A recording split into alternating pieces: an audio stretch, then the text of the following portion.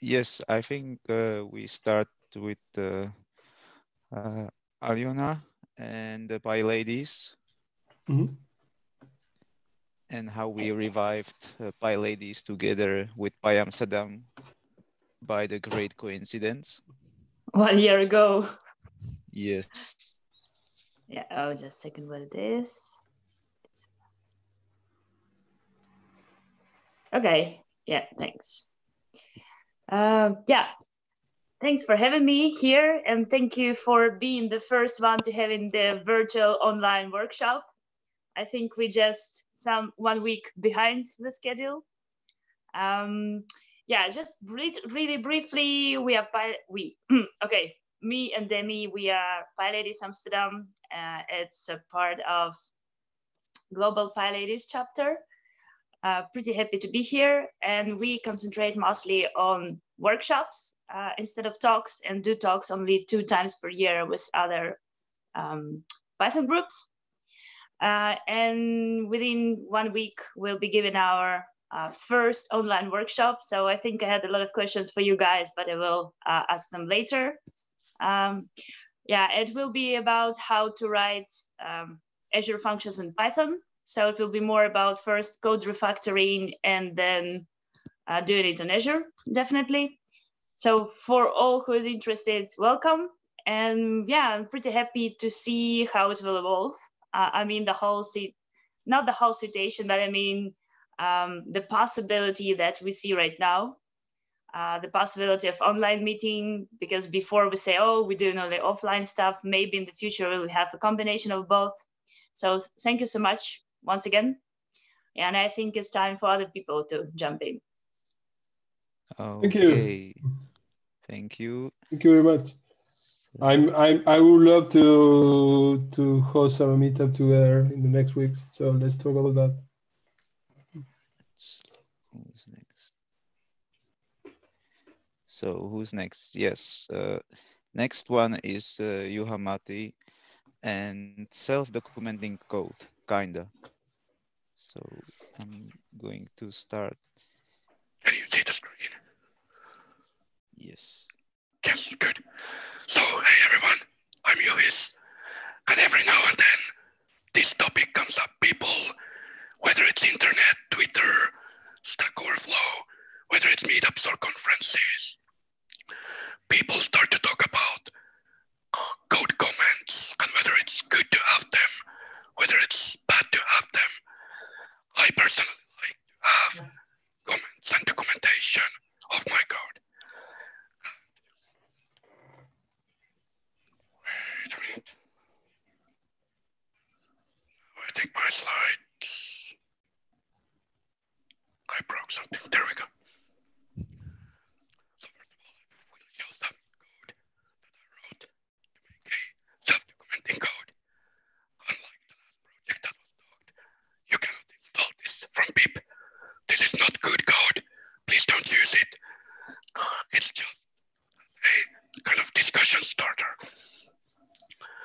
And when people say that good code is self-documenting, I think it's not only factually incorrect, but I think it's actively harmful for the industry and the community.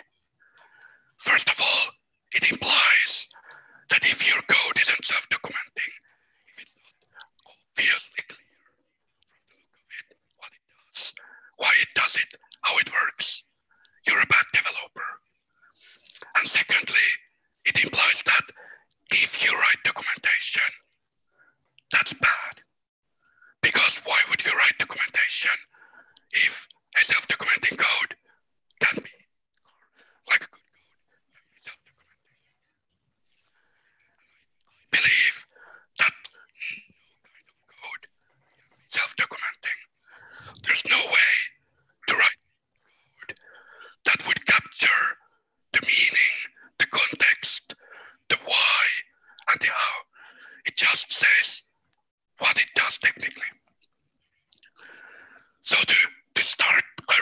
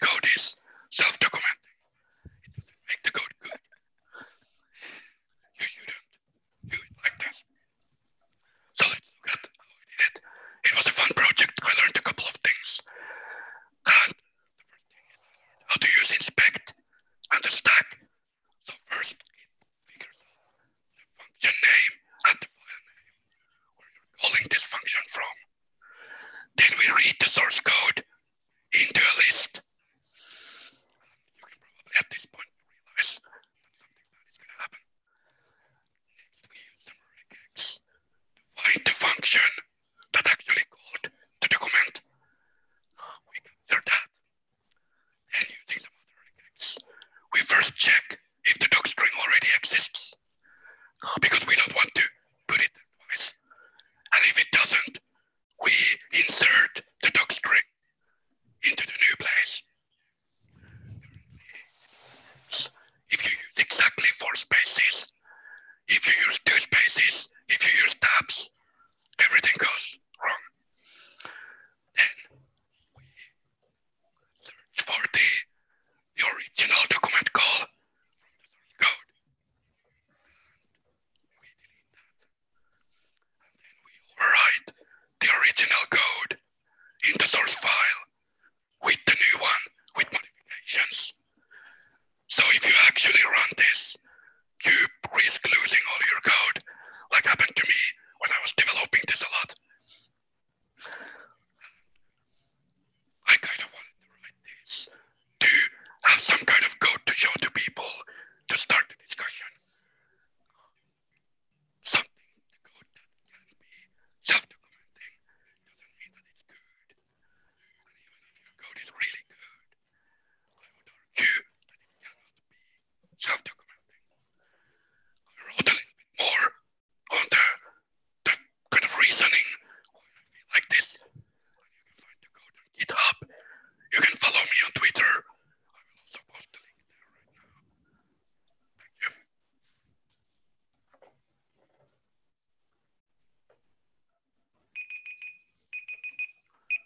So just on time. Nice. Thank you. Nico, you have the timer as well? Yes. Okay, I will let you measure the time. So next one is Karla Fejfarova at Python tip. And your 5 minutes start now. Yeah.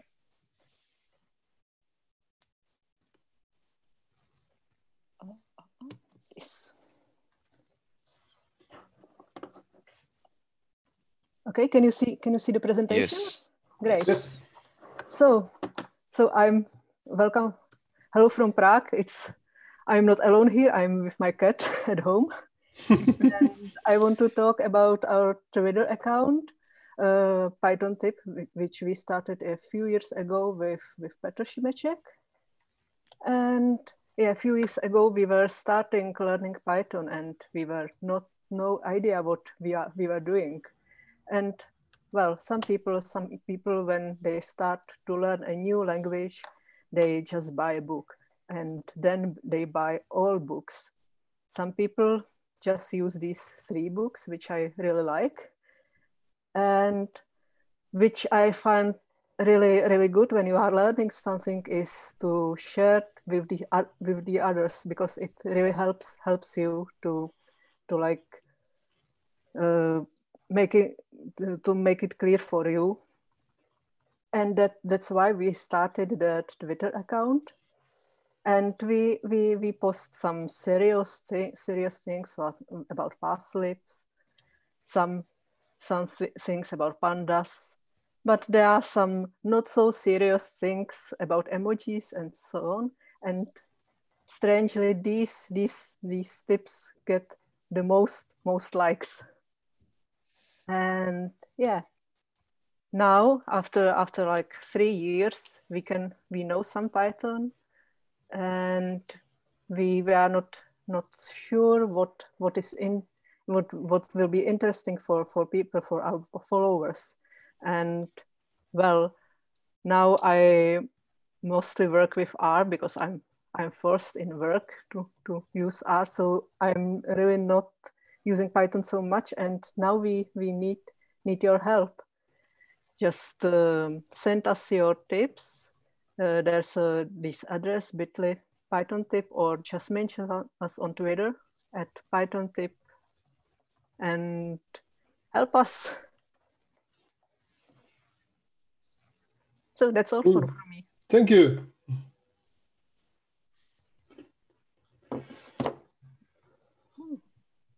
So I will give it time to the next person to start presenting. In a few, I'm going to share a link. We got the O'Reilly where they send us a link that we can share to everyone participating in the meetup. to have like a 3-month trial using the learning platform that they have. So I'm going to share that link now in the chat.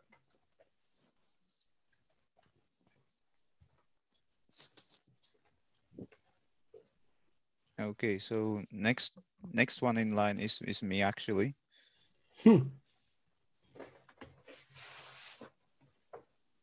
So I am ready. Okay. When you start the timer. It's on. So my talk is about statically dynamic web, and I have this. I decided to make my website and to learn some Bootstrap and some JavaScript, but I also wanted to do it with Python. So this is a static website generated by Pelican.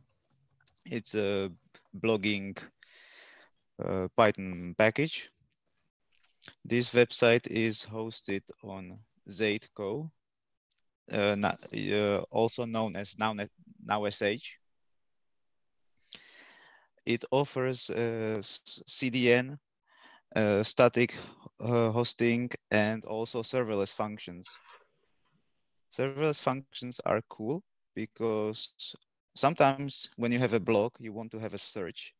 And there are some JavaScript search engines, but you need a client to download all the content from your website before the client can start search. So I was looking for the way around it.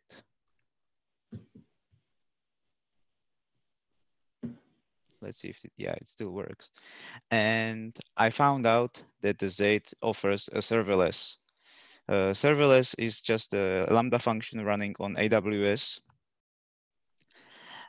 And you write your code the same way as you would write it for the Lambda. And I'm using a search engine called Whoosh. It's pure Python search engine. API is a little bit similar to Elastic.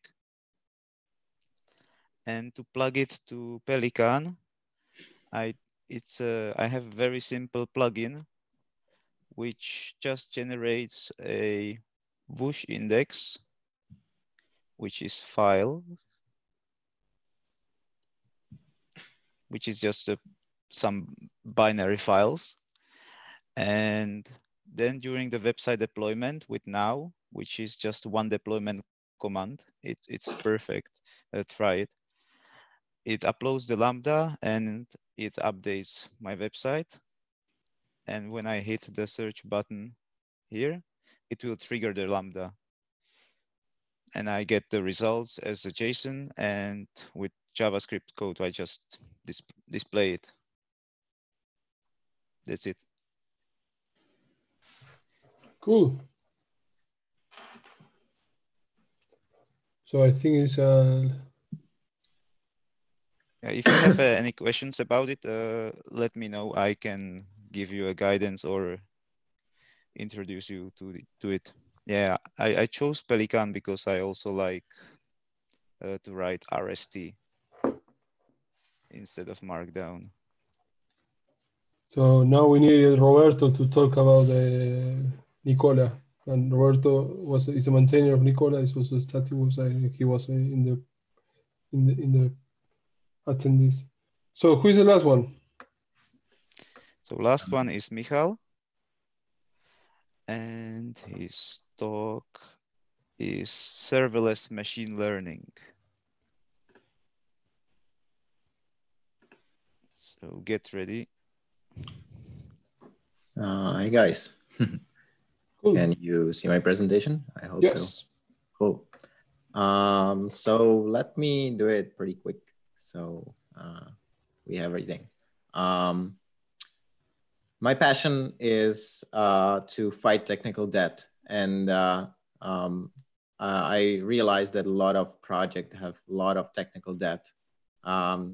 Usually you can imagine that as a lot of dirty dishes in your kitchen, and you have to clean it before you can build a big project and before it is successful. So we actually decided to help to fight the technical debt, and this is how I felt with during my talks to my clients and stuff like that. And we built Kodiak.io, which is a platform that helps you measure the technical debt and gives you actionable tips how to fix specific things in your source code. We of course can analyze Python as well, but I would like to show you something else, and this is how we actually operate. So briefly, this is our little serverless architecture. The whole product is serverless. We run on top of AWS Lambda, and we have 18 different microservices that communicate between each other. However, we have one that is very important, and the component is called linguist. And this is something which clones your repository and understands what all languages do you have there. So for example, if you have Python, as well as some shell scripts for deployment and other stuff, or maybe you have some JavaScripting for front end, stuff like that, we will all recognize it and show it to you as a nice chart in the UI. To accomplish that, we have quite interesting tool for that. And this is several strategies that we implement to understand the languages. Of course, we have some very straightforward strategies like file names, extensions, stuff like that, but we have even some heuristics, and the most interesting one is machine learning classifier.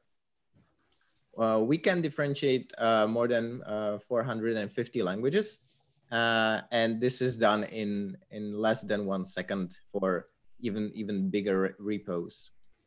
And let me show you how this is done. At the beginning, we created a prototype in PyTorch. However, it's way easier to operate in JavaScript in serverless because there is way more tooling around and stuff like that. It's getting way better, but in the days when we started, JavaScript was the way to go. So we did two things. We rewritten it to JavaScript, and the machine learning part to C++, especially the tokenizer, because of speed. And this is how we actually do the training. The tokenizing is the first part of the process. So we have to break down each token of the source code.